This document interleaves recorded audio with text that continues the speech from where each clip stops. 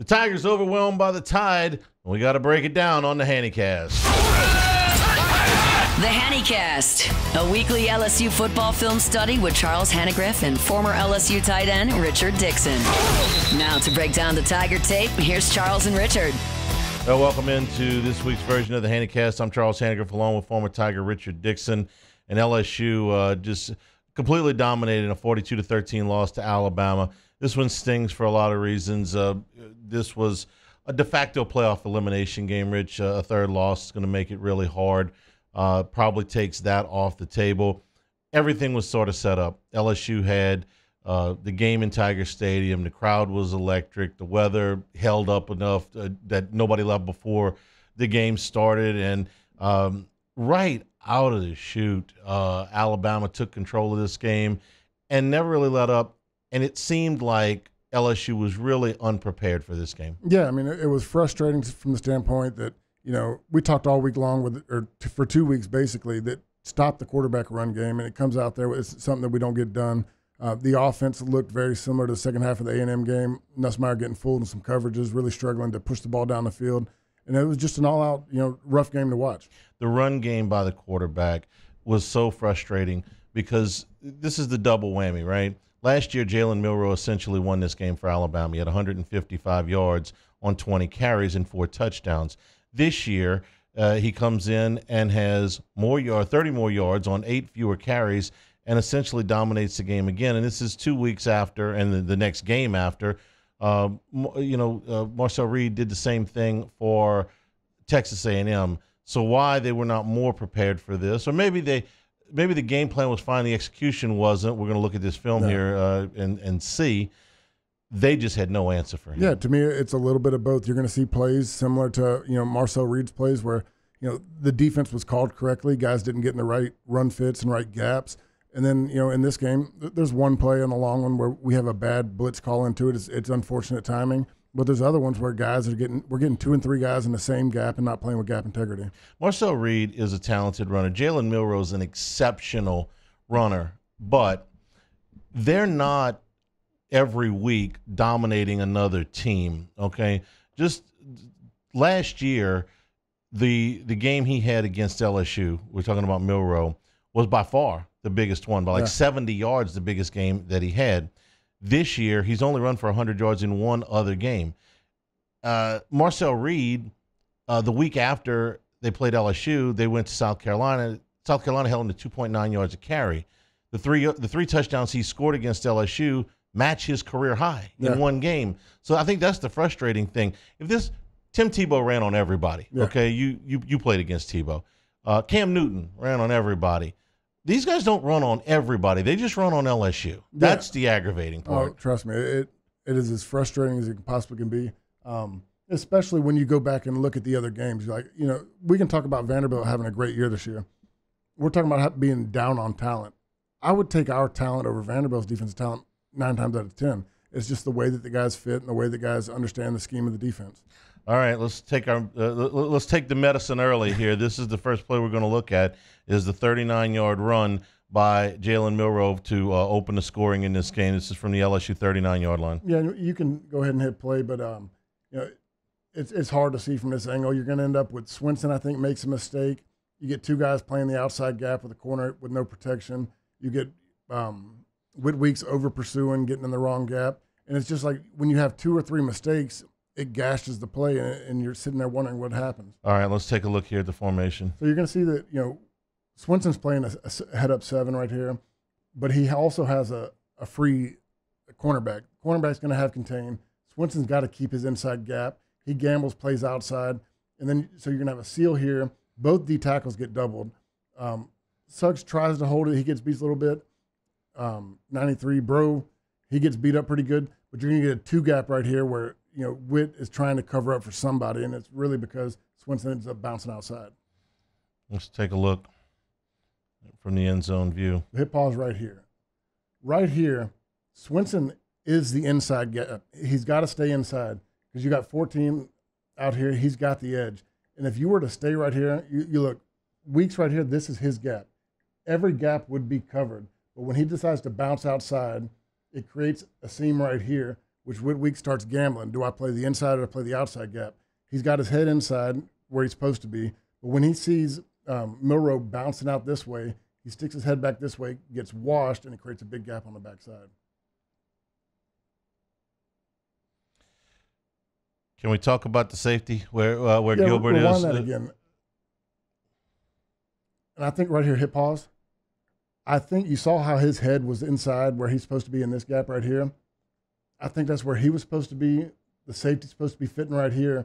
And if everybody fits those gaps, like you said, Swenson's supposed to be on the inside right here with 14 on Alexander, the edge. yeah. They would have this thing sewed up. When 4 jumps outside, okay, so now you got 2 guys on the outer half right here. Weeks peeked inside, saw him bailing out this way. So now you're going to have 2 guys in this gap right here, which leaves nobody on the backside. Is Swenson not trying to I see him turn his shoulders here. Is he not trying to funnel Milroe back to the inside? He's trying to squeeze, but at that point, then what is 14 doing? You got to do your job. If he's trying to squeeze that, then 14 needs to fit right here. And then you're going to have 3 guys in the same gap regardless. All right, let's run it forward a little bit here. All right. Now Now Gilbert is committed well, yeah. 4, 14, you got 4 guys carrying 1 gap and nobody on the backside. And look, Bro got washed right there. He's a young guy. He's got to learn, get more physical. But he just straight up gets beat right there, washed. 31 allows the wash on the backside, and you have nobody containing the backside gap. Which, look, Weeks has been our best defensive player. My assumption, just by watching the snaps, that was his role, is to stay on that backside. You see any more from the wide side here? You'll see a bigger picture if you let it go just a little bit. Press pause at the mesh point. So right there, this is a run design to the right. If 4 right here looks pretty good, but this is right when he's trying to fight back outside. You got 14 filling in right here. Milroe wants to bring the ball here. But when he jumps outside, 14 stays outside. Look, Whitweek's got to fit this gap right here. And I get what he's saying. He's got his head in there. He's looking at Milroe. He knows Milroe's about to bounce it. But when he bounces it, one of these guys has to stay integrated to the inside. You get 40 and 2 both filling outside, and you get 4 and 14 both filling outside, and there's nothing on the backside of the field.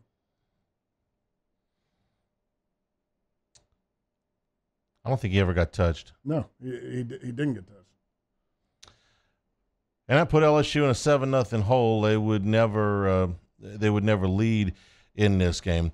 We're brought to you by Marucci Sports, founded and operated by current and former big leaguers. Hey, the Hitter's House, 5801 Segan Lane, undergoing some changes right now, some real good improvements coming to the Hitter's House. You can be a member, 24/7 access to the members-only cages, bullpen cage reservation opportunities, 15% retail store discount. Like I said, some great things coming to the retail store. All the Marucci aluminum composite bats are available there. New Hitter's House at 1801 Airline Drive in Metairie. I tell you what, they got some great expansions coming up with the Hitter's Houses and the retail opportunities with them. For more information, go to maruccisports.com. Okay, you found a positive play, bless your heart. This was 2nd and 10 from midfield. This is LSU's first possession, and Caden Durham is going to get loose. Yeah, you're going to see that I'm not sure what the read is on here, but you're going to see, Nussmeier sees something that they've been coached up on. They motion back to the pistol formation, which we've talked a lot about, especially last week. That evens the field. When we're in pistol, it's really hard to tell which side of the ball we're running to. But when we get over there, they're going to make an adjustment. Once they go to pistol, you're going to see the safety's going to carry the running back here. Once they go to pistol, he goes on the backside, and it opens up the gap up the middle of the field.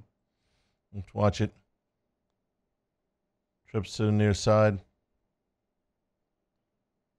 So watch. We go to pistol, the safety, Ocean Springs boy, Bray Hubbard, goes over to the left side. And we really get a good block by only, I would say, 50 and 86, Taylor and Emory Jones. They did a really good job passing it off, sealing the guy on the backside. I think this run was probably more, you could have gone inside and you could have had a bigger play. You want to see 79.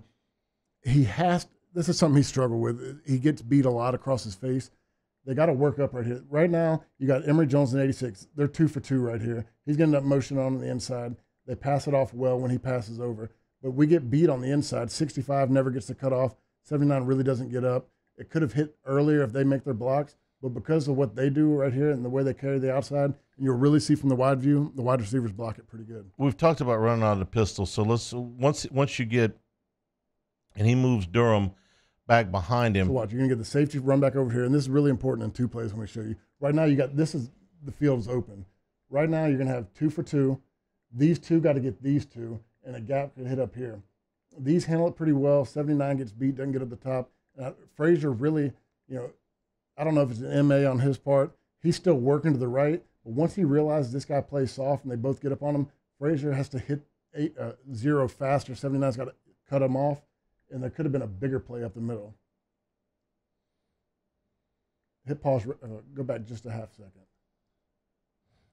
I'm going to tell you to hit pause, and there. Right here, when he flies out, Frazier has to get back because you see 79's getting beat across the face. That kind of stretches the play. But if he works from here to here. Okay, let me ask a dumb question. How's Frazier supposed to know that Chester's getting beat that bad with his back to the play? It's not supposed to be getting back. It's understanding responsibility. That once he flies out, it's 50 and 86 are responsible for those guys. When you see him crossing his face right here, work back. You always understand once you can't get there, there's no way he's going to cut him off. He's already out leveraged. So he's got to work back, chip through here to 80 because these 2 guys end up on the same spot. They don't really get anything done. And then 70 eventually works back, and it helps out on the seal. But I think this play really could have hit up this gap, which would have probably been a home run if they'd, he'd been further away from the DB. It just pushes the ball further out, and one's just a great athlete. You think Durham is our guy that can break away with speed, but one made a great play. He did, and I wonder if Durham is still I started quite questioning 100%. At that point. Yeah. He didn't seem 100% because that's one of the times when he gets an open field like that, you assume him to break it. But if you watch right here, the receivers block. This run play right here is on the receivers. They blocked really well on the edge. Everybody gets covered up. 29 finds a seam. It was well blocked on the outside. Might have been the happiest I was all night, Rich. I thought we were going to answer really quick. Felt pretty good at that point. All right, Milroe didn't throw a lot of passes in this game, but this was one down in the red zone. They're at the LSU. They are at the 7-yard line, and this is going to take them down just right around the 1. This is a 3rd and 5. Look, at this point, the reason I put this in here is, this is to stop them from scoring on consecutive drives. Make them kick a field goal, keep it close. This is the situation where we're in a 3rd and 5. You can make a play right here and force the field goal. All right, let's take a look. Set the formation. What's LSU doing here? They're going to drop zone right now. You got, he's going to play the flat defender. He's playing deep. He's playing in the middle. Whit Weeks gets in a bad situation. You get 18 is going to come outside to block the cutoff, which puts Whit Weeks man-on-man with the running back, and the running back wins. Running backs won a lot of them.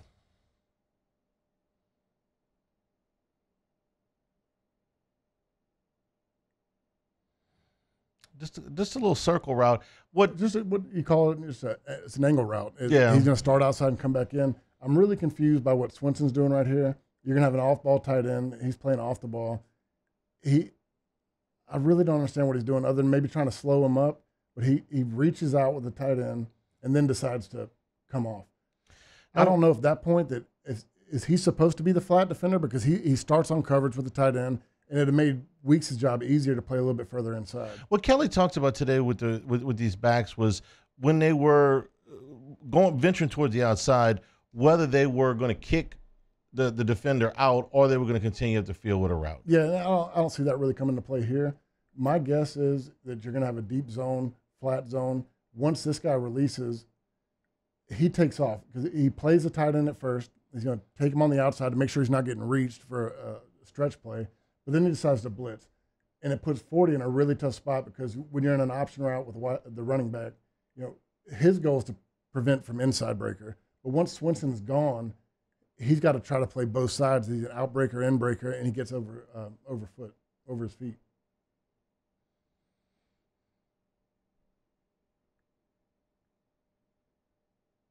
Which all in all, it wasn't greatly covered on the backside. You're going to see, rewind it real back and watch number 5. He could have probably hit the touchdown right here where Burns' eyes are all the way inside, and he's running like a little seam post. Dealer's choice, if you will. All right, that made it a 14-3 ball game. We're brought to you by Dependable Storage, now with 8 locations in Louisiana and 1 in Gulfport, Mississippi. Check out the new facilities in Slidell and Youngsville. They'll match any competitor's pricing, convenient online rentals, and payments with free use of their moving truck for new rental move-ins. Clean, secure, and conveniently located. Check out the website at dependablestorage.com for locations, pricing, and rentals. Like Skip always says, Dependable Storage wants your stuff. Okay, we're going to move forward here to another run by Caden Durham. This one doesn't bust for nearly as much, and you say Alabama made an adjustment here. Yeah, it's the exact same run play. We just don't motion to it. We get straight to it out of the huddle. But you're going to see where 18 earlier when we had him on the right side, he motioned over to the left. He stays in the box the whole time right here. This is going to be another check play. They make the check. You're going to see the linebacker point over to the right, which kind of concerns me that they understand what we're trying to do right here. He starts pointing to where the play's going. They keep the safety in the box. And the same thing happens. We get a good block, but instead of this busting for 45 like the one before, it's a 7-yard run. Before we let the play run, and this is a run play, not a pass play, but Kalen DeBoer in his postgame did allude to the fact that we saw enough on film that there were times where we had a pretty good idea where they were going. I'm paraphrasing here, but pretty good idea where they were going. You've heard that through multiple outlets at this point that they're starting to get an understanding of what Joe Sloan's wanting to do, and he's becoming a little bit more predictable. Let's take a look here. It's a positive play, but nothing near like what they had the first time. So they don't motion into the pistol this time. They line up in it. They start to check it out. Look, everybody's pointing left. They're bringing the safety down into the box instead of bringing them over here. And when it hits up the gap, the safety comes in to make the play and stop where he wasn't previous because he had motioned over to the left side of the ball. All right, when we go to the end zone view, I'm going to have a question for you. Okay, if Durham had started out on the right side and then motioned back into this, do you think Alabama would have played it the way they did the first time, or they would still be in this? They had already made the adjustment is what I'm asking you. Yeah, I really don't think so because this is where, when he was on the right side, this is where he was. I think it's an adjustment made because we get a look over here. Nussmeier goes and makes a check. I don't think this was a call originally, but once they make the check, all they do is bring the safety down into the box. I'm looking at my little play sheet here. Durham made the 45-yard run with 10:20 to go in the first quarter. This play is run with 1:50 to go in the first quarter. Alabama made an adjustment from the 10-minute mark to the 1-minute mark. LSU didn't make an adjustment the whole game. This is going to drive people crazy, Yeah, well, I didn't mean for you to point it out that blatantly, but yeah. Well, look, man, I don't enjoy this, though.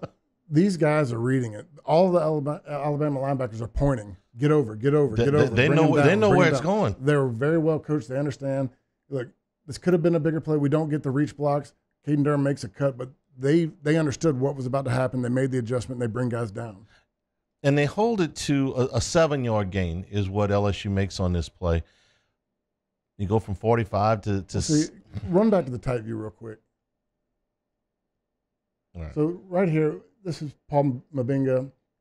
He struggles to get right here. He doesn't get the cutoff. He gets beat. And this is another scenario where, Cushenberry has really struggled to get to the next level. He has to get up here on 0. He tries to work up there. They both get beat over the top. And Durham's still able to get 7 yards out of it. Cushenberry probably would have gotten there. It's Chester. Cushenberry probably would have gotten there. Sorry, guys.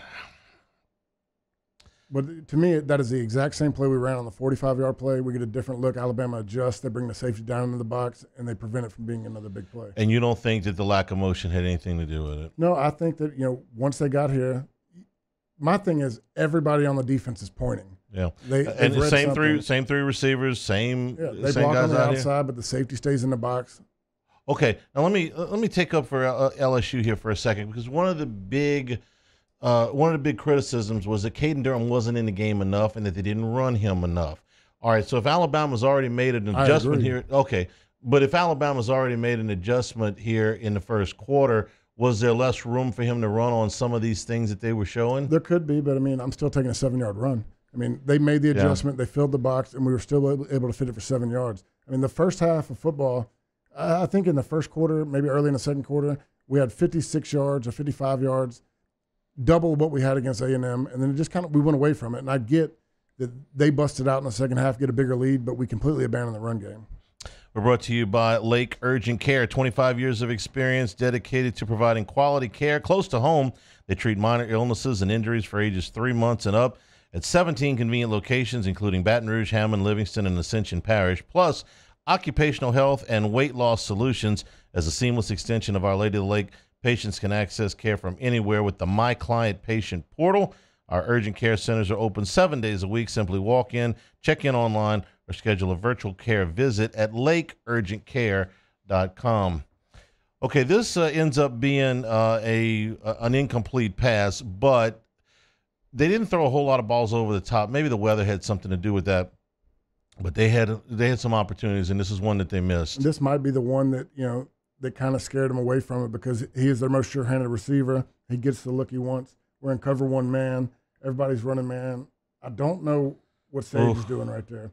But look, 14 just gets beat. I mean, he can't run with Williams. Not a lot of people can, but you've got to have help over the top. And I'm not back sure it up. what Sage is doing. All right, you said it's cover one, and you can't really see it on this thing, but it's raining at this point. I remember this play. So you're going to have man on man with 14 on Williams. You got 2 covering the slot Gilbert, receiver. yeah. You're going to have the safety over the top 3. But for some reason, he helps out Gilbert instead of where, in my opinion, all eyes should be on Williams. Watch it from this angle one more time. If this ball is well thrown, or if it's not raining, this is a touchdown. It's as good as it can be thrown. He gets both hands on it. It's a little out front. He makes his catch 9 out of 10 times. But if you watch the front, look, their offense line did a great job. We didn't get pressure here. They push him back. They throw it deep. You can't throw it much better. I mean, he gets it in his hands. Thank God it was pouring down. This was the hardest it rained in the whole game. Yeah, okay. Let's take a look here. If I'm watching this.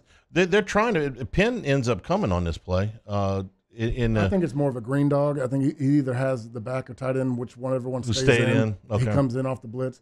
But where I'm really concerned is Sage. We're playing heavy over the right side. I'm not sure if he's trying to help anyone out over there, but you're getting Ryan Williams free. I mean, that's their biggest threat. I want Sage playing more in the middle right here because you're already showing what you're doing. Williams is to the far outside. So hit pause right here. Okay. Sage's eyes have already gone to the crosser. He's looking at helping over to safety instead of getting depth right here to help the cornerback. Oof. 14's been our best cornerback. Williams is probably the best receiver in the SEC. You got to help out on that. Yeah, he's a special talent. We talked about whether they would go with him or just wherever he ended up. That's who took him. He only ended up with 2 catches in the game. But with what Milroe did, it didn't matter. I will say, we talked about that. 14 swapped sides of the field in this game. He played on the right side and left side.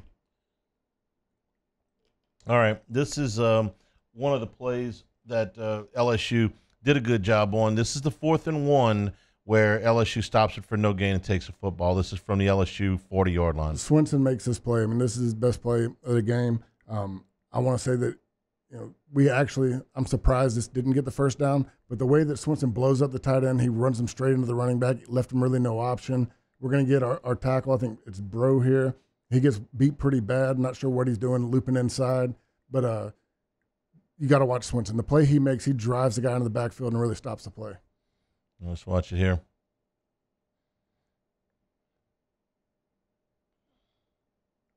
Really confused the way where Bro, he's like overstepping 2 gaps because he gets so over that from this glance right here, you're going to think he's going to hit it right here for a first down.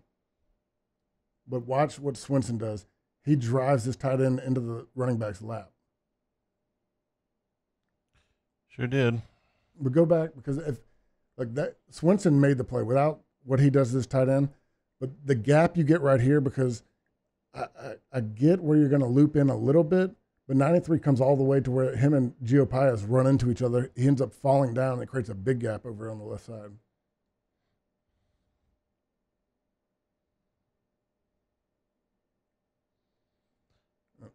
Thankfully, Swinson made the play.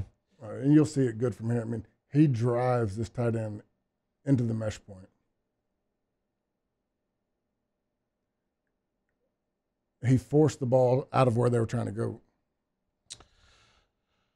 Unfortunately, right after LSU got the ball back, they missed a blitz pickup. We don't have that play, but that was the one when Nussmeier fumbles it back, and immediately you turn the momentum right back around. Yeah, it was to get that 4th and down stop, get the momentum going. We're still within reach of the game, and then the very first play, Nussmeier tries to roll out. We've asked him to run a little bit. This is maybe he's not the most fleet foot on this one, and they make a good play stripping the ball. All right, this next play, we're into the second half now. This was one of the backbreakers, or maybe the backbreaker. LSU was down 21-6. They had driven down to the 4-yard line, and Nussmeier's intercepted right at the goal line. They score here, make it 21-13. The crowd's going to be back into it. You're not even halfway through the third quarter, and it's ball game. You've been completely dominated to this point. But if it's 21-13, crowd's going to get back in it. You're going to get going. You're going to get a little bit of momentum. But Lawson makes the interception here. It's the second opportunity we had to get back in the game, because once we got the 4th down stop, we're on the plus side of the field or right there at the middle of the field. We couldn't make a play, get a few more points. Then we get this opportunity, and it just, it drains the momentum. All right, let's set the formation here. What they're going to look at, what Nussmeier sees is everybody's covered man. He's going to read man. Really what you have is that the linebackers are checking for inside crossers. You're going to get the guy carry with, I think it's 14 for just a second. But really his only responsibility is to slow him up across the inside, and the safety's going to take him man. Once he slows him up and engages 14, he looks to go to the outside breaking slant, and it's just too late because he comes off 14. He's sitting right there in the lane. Yeah, that is Trey Dez. And when he went into the game, which he didn't play very much, but I thought they might be looking for him when he came into the game here. It's simple. I mean, they're going to run it's like a man with zone on the inside. They're going to look to try to check up on any in breakers. You got the outside guy right here. They got 2 guys on Lacey. You got the guy playing the man. He's looking for him on the inside or playing with him on the outside. We get over here, and it's a tough look. You're going to see it looks like he's carrying him, but he's got to realize that the safety's got him man-to-man. All the linebackers doing is checking him to slow him up on the in breaker. Let's watch the play.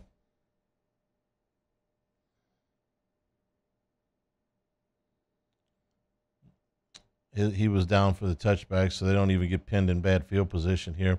Let's watch it from the end zone. Hindsight's 20/20. I wish he would have realized what the coverage was. He'd have come off and hit Williams in the flat, which would give him a better chance to score. But you're going to see what he sees, and maybe better from the outside view. I think it's 0. All he does is check Green on the inside breaker, not realizing the safety he already has in man. He thinks both guys are carrying. And the second he goes to throw, 0 comes off of it, and he's sitting in the lane and makes a pick. He checks him right here. And the second he engaged 14, Nuss had already made up his mind. I don't know that Daniels is really open either, even if that ball gets by him. No, I think he's open. You'll see it pretty good from over here. And because 14 is going to carry. Right okay, there. He's open. He might have got it in there. Got a better view there. Run it back real quick, and I see where he makes up his mind. If you watch Bray Hubbard, number 18, he's got a man. He's going to check the inside and come off. When he engaged in him, Nuss just read full man and sold out on the outside slant. But what frustrates me is I feel like coordinators are starting to be able to confuse Nuss because they did it against A&M. They started playing that match man to where guys would carry him for a little bit and fall off. There's another play I really wanted on here. That I just didn't find the exact play, is where Anderson on a deep crossing route, same thing. The corner carries the wide receiver on a post route, and right when he breaks off, he bails out to the backside deep zone, and he almost picks it. Anderson makes a great job breaking it up. What do you do about that? You watch more film. You got to understand what they're doing. You got to understand that they're not always – what they're showing you is not what you're going to get, and understand that they're playing a certain – if a guy's beat too easily – he probably didn't have a man. He's just carrying him shortly. We're brought to you by Bayou Apparel, helping local businesses communicate their message since 2009. It's one of only a few local LSU official licensees. Bayou Apparel offers the highest quality products to showcase your brand, whether you've got an established one or a new one. Bayou Apparel design experts help you create eye-catching designs that fit your company's message. They do logos, event T-shirts, and promotional items for your business. Call 225-928-9090 or go to the website at BayouApparel.com. This is, well, I call the other play the backbreaker, so I can't really call this one the backbreaker. This just kind of finished it off. This is the 72-yard run by Milroe that essentially put the final dagger in here. Yeah, and this is one where you heard Brian Kelly talking to press conference. You know, one of them was misfits, which showed you end up with 4 guys and 2 gaps that open up the backside. This is just a tough break. I mean, we call a blitz into it. Guys get washed on the blitz, and they end up creating a big seam.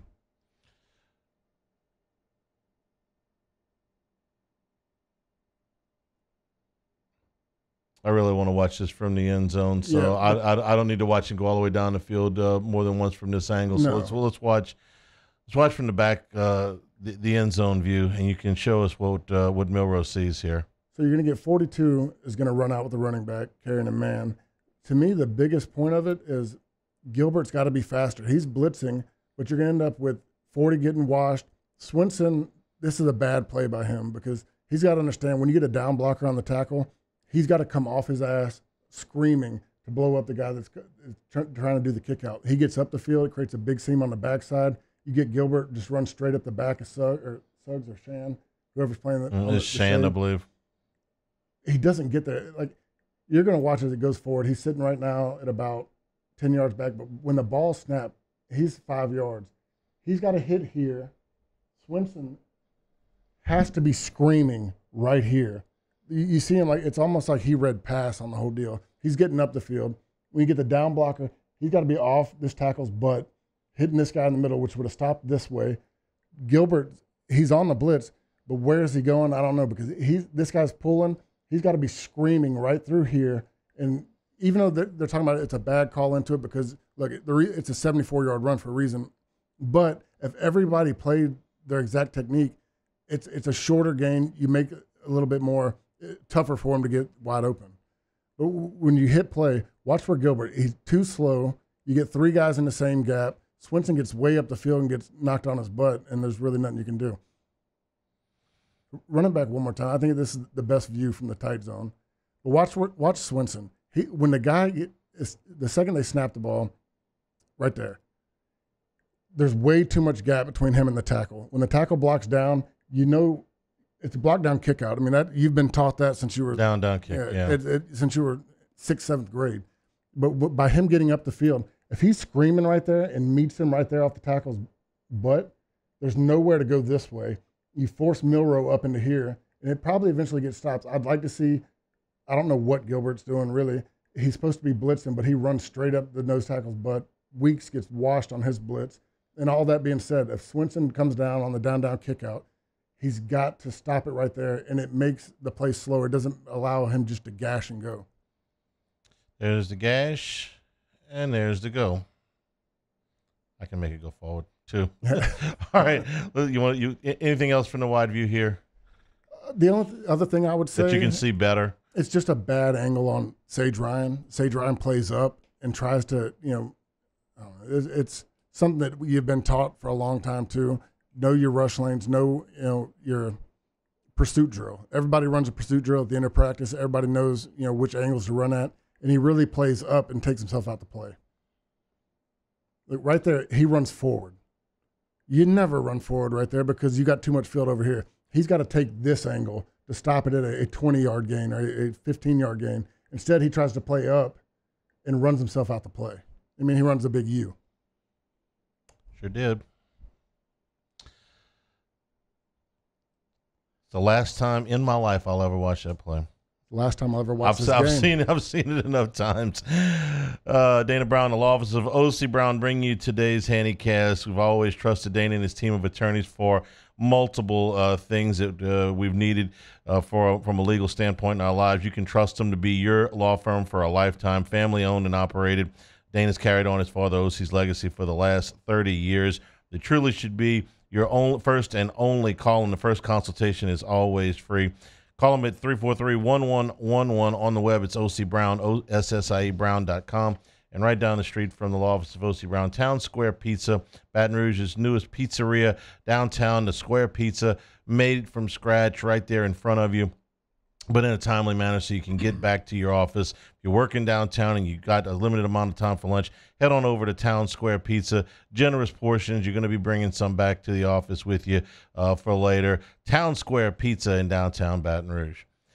Okay, this is a 4th down and 5 at Alabama's 21. This is about 3.5 minutes, a little over 3 minutes into the fourth quarter.